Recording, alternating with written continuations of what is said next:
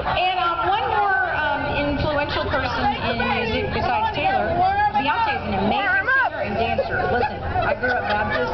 I got none of the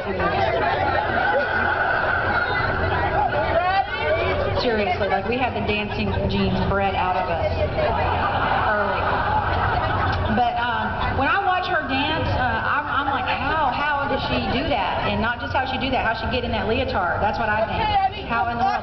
So I think when she did that song, All the Single Ladies, that perhaps there was a little more about the ladies that she might have failed to mention. So if you are of a certain age tonight, I want you to just celebrate every year that God has given you and not worry about if your body's perfect or not. It ain't. And so we're going to celebrate a different kind of ladies here tonight. So if you like the song, feel free to get up and dance anytime the Spirit moves you. If you're Baptist, just, you know, do a little liturgical movement left and right. It'll be fine.